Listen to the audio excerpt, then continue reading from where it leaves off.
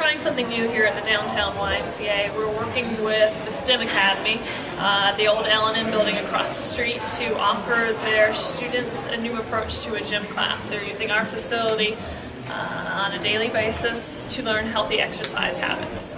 Well, it's a novel approach. I don't think it's been done anywhere, at least not in this area.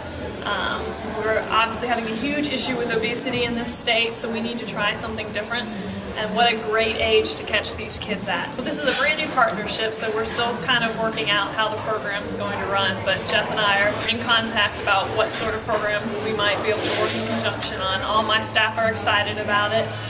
Many of them have expressed an interest in being a part of it. The aerobics instructors here have offered to teach classes like Zumba dance, the spin class on the bikes, and that sort of thing.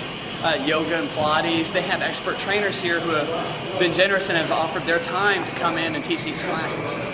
Every student at the school has an iPad, and the students are using the application numbers to track all their data, and they get to set individual goals. We have a great resource here. I don't know of any other gym or any other school that has this sort of equipment, and so it gives our kids a chance to work out the way adults work out. Because adults go to a gym and work out and weightlift and that sort of thing.